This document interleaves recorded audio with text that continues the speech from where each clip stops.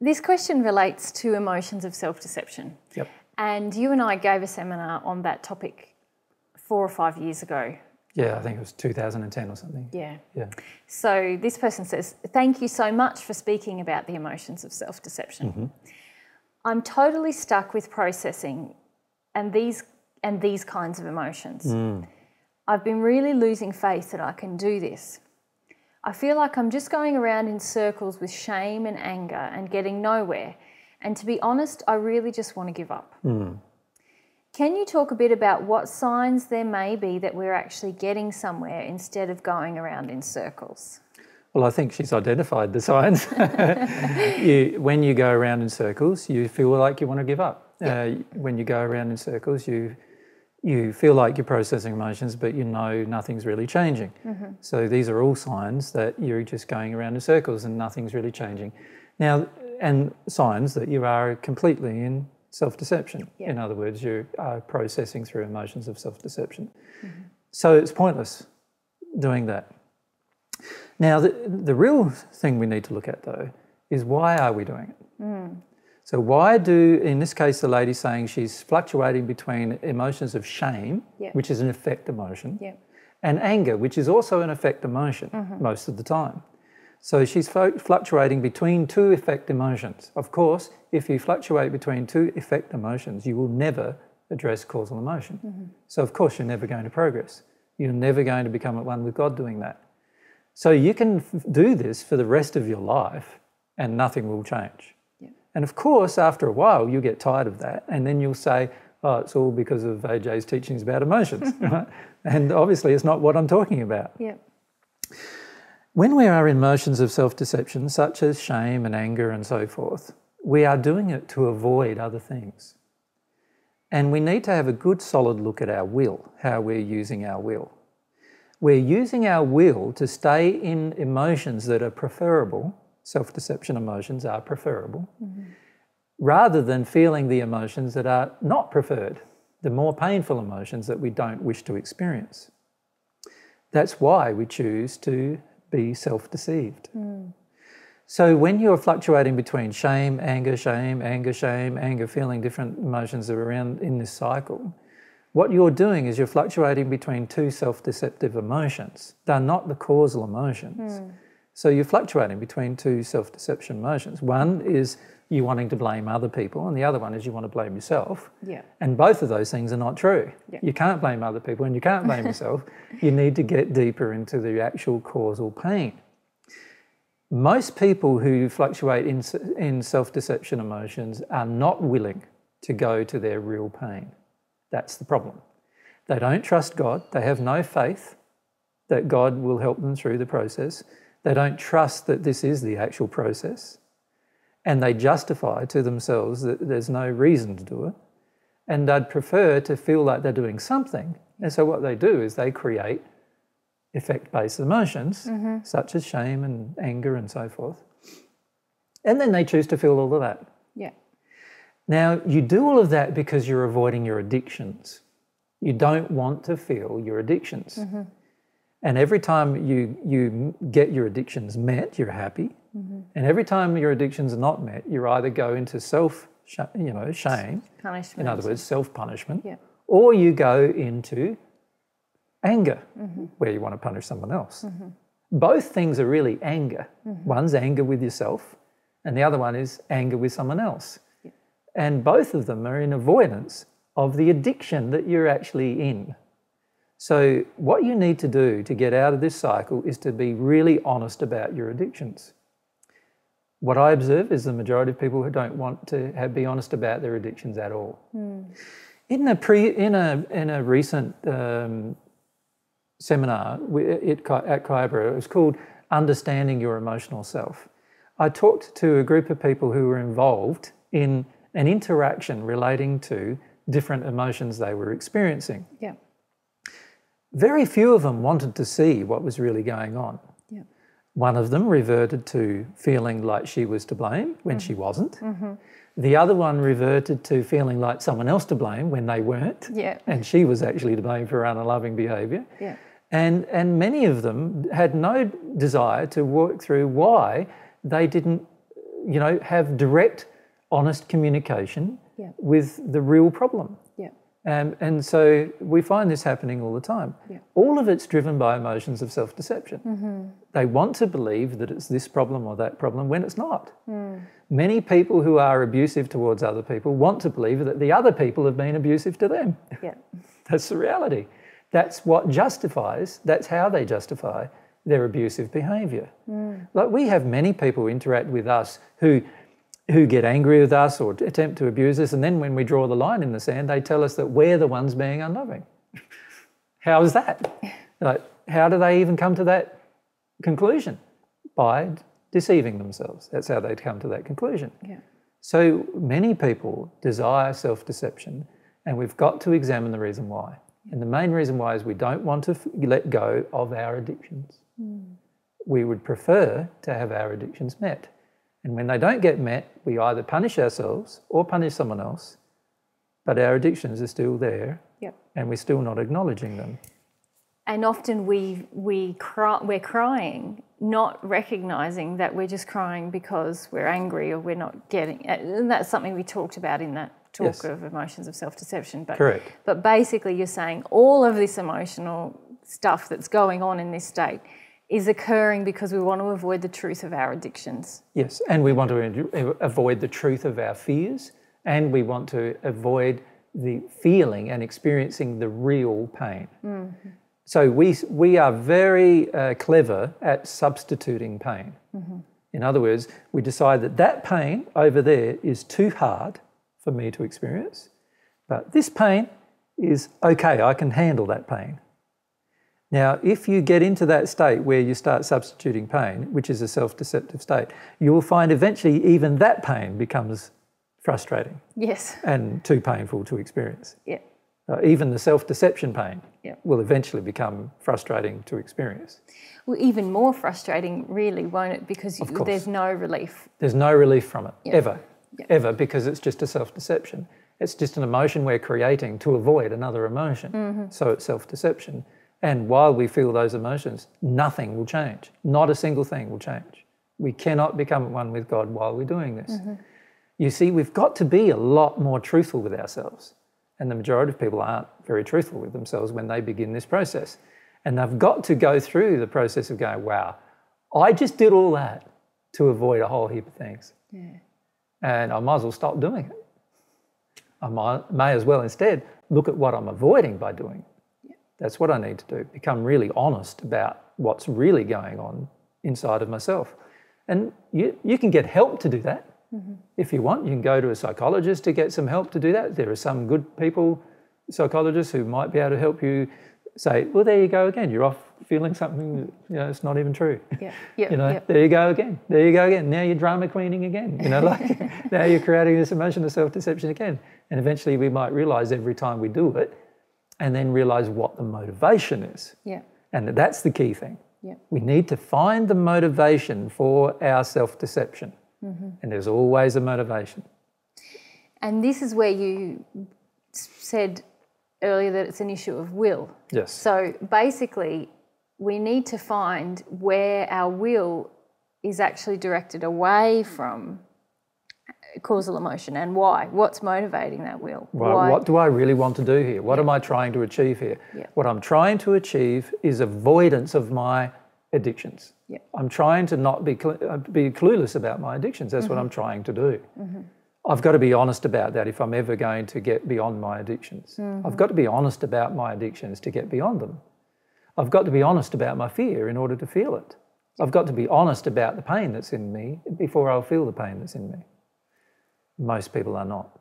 No. Right? So what we do instead is we create a whole group of other emotions which are all self-created often, or learned techniques that we learned, usually during our later childhood years, of how to avoid the emotion. And then we engage those particular techniques and we think we're emotional processing. No, you're not. You're not processing through emotion. You're not actually working through it. You're not actually experiencing causal emotion. You're just creating new emotions for you to feel so that you can avoid doing that. And avoid telling yourself the truth, that you're really scared. Yeah. of getting to what is the real problem.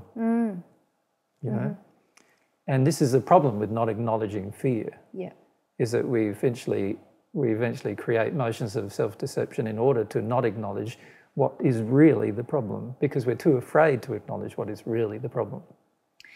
So then, if we go back to the second part of this question, which was, could you talk a bit about what signs there may be when we're actually getting somewhere? So when we're actually starting to move through causal emotion, so let's or talk even about addictions. Let's talk about, you know, because there's a process, isn't there? We've talked about the signs of what happens when you're not. Yeah. Let's talk about some of the signs of what happens when you are. When you are actually processing through causal emotion, every time you process an emotion, you feel relief. Your body will physically change. You will notice less lines on your face. You'll notice like any weight that you've put on temporarily comes off again. Yeah. You'll notice that you feel more joy. You feel more alive and more engaged. You also feel more sensitive to truth as a result. So you notice things more than you did before. And also your behaviour is more loving automatically. So you're not trying. You're not trying to be loving. You just automatically feel like you want to be loving. And you automatically are as a result. These are all signs that you actually are processing through causal emotion. If none of those things are actually occurring, then you're not processing through causal emotion, no matter how much you're crying, no matter how much you feel fear, no matter how much you're feeling shame. You're not processing through causal emotion. You're in the addiction. And you need to be honest with yourself. So what basically we can say is, if there is no positive change towards love that's automatic, then you are not processing causal emotion. Now, there's only two reasons why that could be occurring. One is that you're processing through the layers of addiction, and it's only when you get to the causal emotion that eventually there'll be some release. And we do need to process through the layers of addiction. We do need to come to see our addictions. That is certainly true. But while we're doing that, we probably will find that we're not, outwardly much different than what we were before, because it's our causal emotion that needs to change, that changes everything. So we might be doing that, or more often than not, we are in emotions of self-deception if we're feeling emotion, where we're going through all these different emotional experiences and none of them are real. And none of them are real because we don't want any of them to be real. We need to understand it's the use of our will. Yeah. Do you think there's signs that we have, even before we get to releasing causal emotion, if we are in the process of working through addiction and getting more in contact with fear, do you think that there's signs that we have? Of course there's signs, but they're much more difficult to read from an external perspective. And this is where we have to be really honest with ourselves, isn't it? Like, if we're really honest and we hear all this theory, we can start to identify, am I in self-deception? Am I working through addiction? Is this causal emotion? Causal emotion is beautiful to feel. You'll enjoy feeling it probably. It causes you to feel connected to your soul. Even if it's grief, even if it's terrible grief or fear, it feels you're connected with your soul. There's always a relief in your body afterwards. There's always a relief in your emotional state afterwards. Things around you, your law of attraction changes instantly as soon as you've actually made a release of a causal emotion. Your attractions will change instantly. You'll be less influenced by spirits. You'll be more positive, less negative. These are the changes that automatically occur, and if they are not occurring, you would need to examine. There's a high likelihood I'm in self-deception, or I'm processing through my addictions, one of the two. Now, there are signs you're processing through your addictions, and it's quite simple.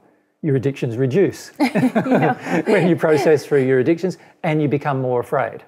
In other words, if you're truly processing through your addictions, you don't revert to anger, right?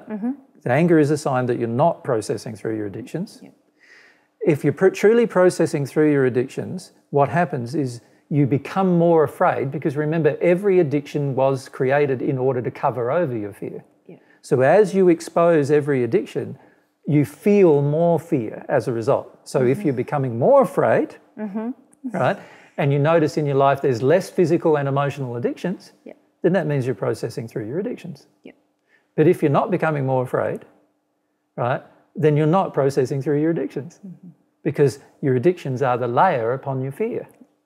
So becoming more afraid is actually a good sign if you're processing through your addictions. You're not yet at your causal emotion, perhaps, but there's the sign that there's something happening that's causing you to shift from being in denial into being aware of the underlying fear that drives most of your addictive behaviour.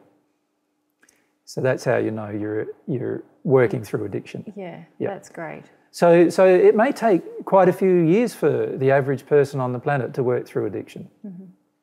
We have usually established addictions at a very, very young age, and usually most of them have been taught to us. And so it does take time to work our way through those addictions and feel and allow ourselves to feel the fear that's underneath that drives those addictions. The fear of grief or the fear of other childhood emotions. Even the fear of just being a child causes you to do all sorts of things in addiction. What about this situation that I see occurring where people hear about divine truth, they hear about addictions, and a lot of people have been totally clueless that they've lived their entire life in addiction. They've thought that it's normal and that it's love when your addictions get met, and it's all very... And then they sort of go, oh, wow. They start to acknowledge. They start to acknowledge intellectually that there's issues. And they restrict their lifestyle and their habits in certain ways in an effort to try to not be in so much addiction or challenge their addiction. And then so they feel some guilt about their addiction. Yes. You could say, in other words, yes, I'm guilty. I did do that. So and that is not loving. And that's not loving, that. and I can see that. So they then feel motivated to try to address some of these addictions. And then I notice people get to this point where they just feel terrible. They feel like there's no point, it's all painful, it's all yucky, it's all... Yeah, still all self-deception, because this is avoidance of their fear. Like, so they're coming up to the fear wall. You can say the wall of fear is there, like so. And they're coming up to the fear wall as they deal with each addiction, and as they notice each addiction, they're coming closer and closer to their wall of fear. What I notice is most people even just start to see their wall of fear, and then they run away.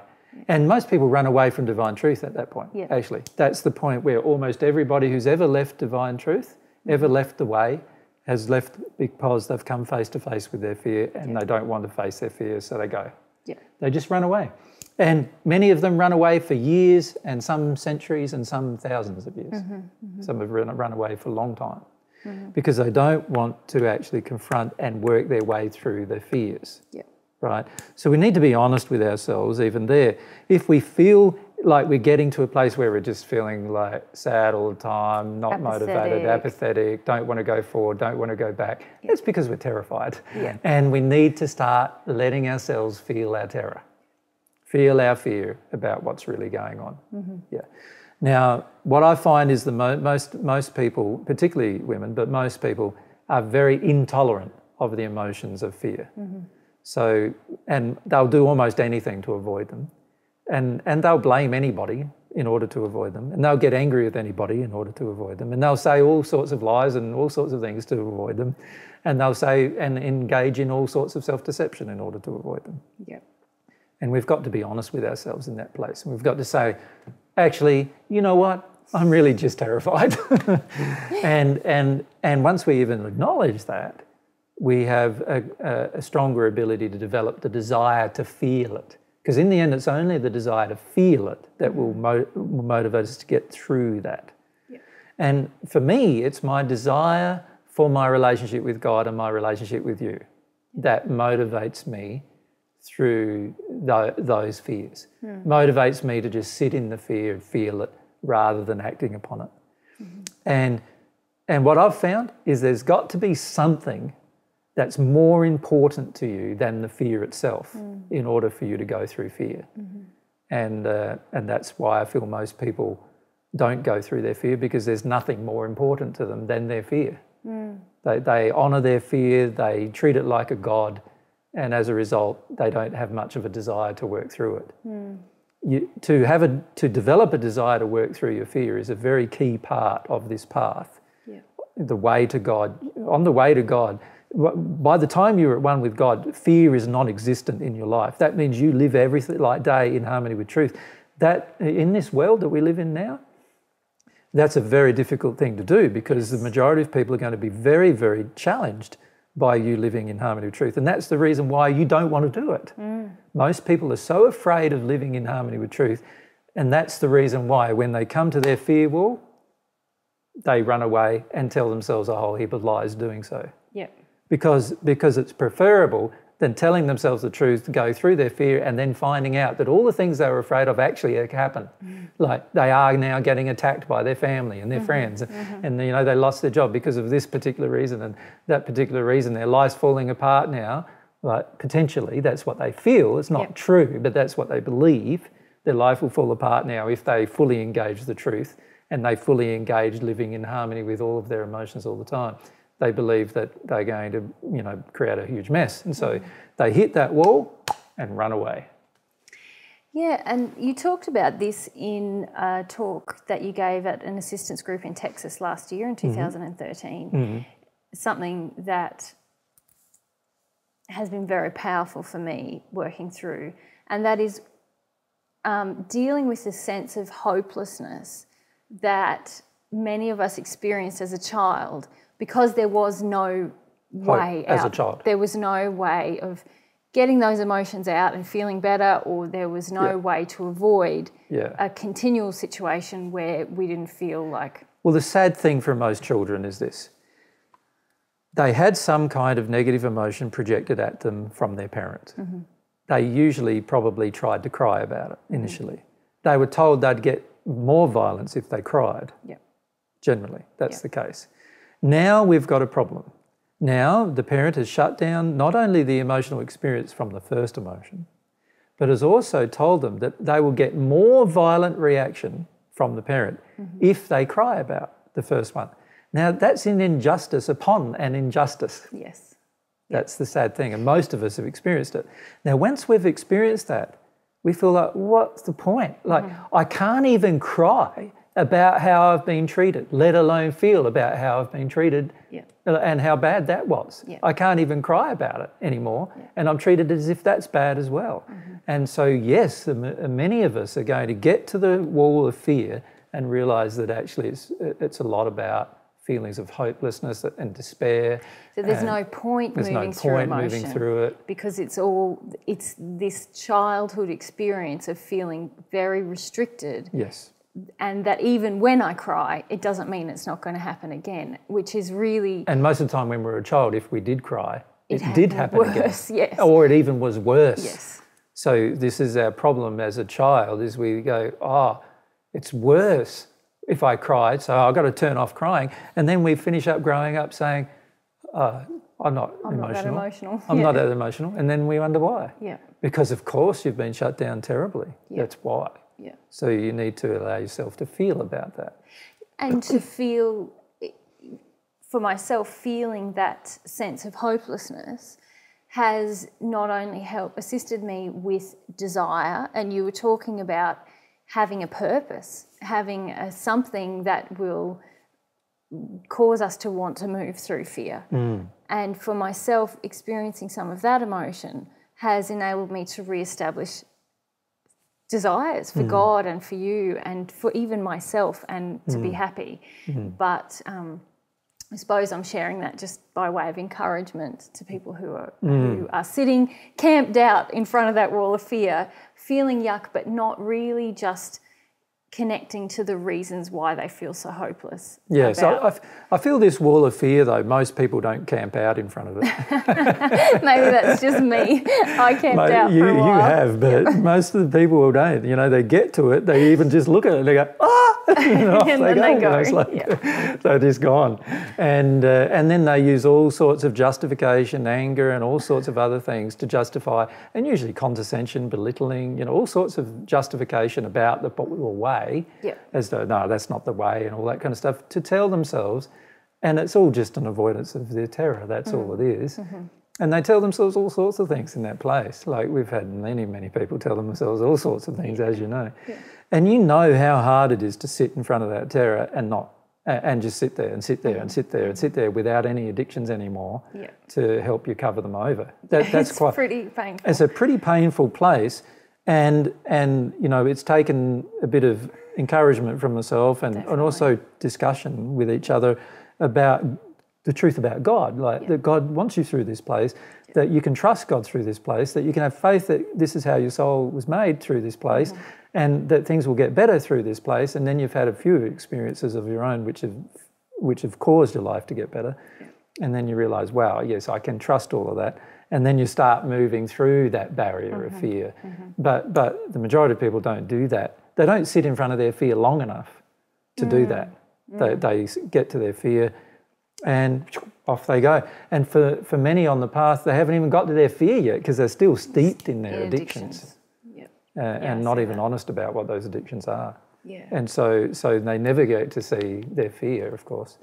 And this is the trouble with all these self-deceptions, is that we never get to our addictions, we never get to our fears. How can you ever get to your real causal emotional pain that's causing most of your unloving behaviour if you're unwilling to even deal with your addictions or your fears? The answer is you can't. No. And so my suggestion to a person is, if they feel stuck, wherever they feel stuck, so they might feel stuck in acknowledging their addictions, just sit there. Feel that place and how, you know, pointless it feels and how much of a struggle it feels, and feel that place. And at some point in your future, you will decide, I want to get through this place. I don't want to go back to the life I had before. I don't want to be steeped in these addictions that cause me to be unloving. I want to get through and be a more loving person, and eventually your desire will build strong enough if you allow it, and if you actively exercise the muscle of desire, which we'll talk about more in the upcoming assistance groups, and you will actually eventually have enough will to go, yes, I want to feel my addictions, I want to know what they are, I want to work through them. I want to get to the point where I'm face to face with my fear. And then once we're face to face with our fear and we're just sitting there terrified, looking at this mountain of fear that we feel in front of us, and bear in mind that it looks like a mountain because everyone who's terrified always thinks it's a mountain. And we stay there in that place until we have a strong enough desire to actually start processing it, to actually feel it as an emotion and let it go. And then we get through with that. And then we get through our fear. That's how we get through our fear. And a lot of that is working through the false beliefs we have about fear, even, isn't it? And those things I was referring to, the hopelessness. We have hundreds of false judgment. There's so much fear, so much judgment about fear on the planet as well, I feel. Not only just judgment, it's like false beliefs other than judgment exist. You know, like there's so much false justification of I shouldn't have to go through it. It's not safe for me to go through it. I'm going to be worse if I go through it. There's all sorts of things we tell ourselves, and most people are telling themselves those things, right? And so, of course, they never get through it, right? Because they're listening to their own lies. Right? God doesn't believe that you can't go through fear.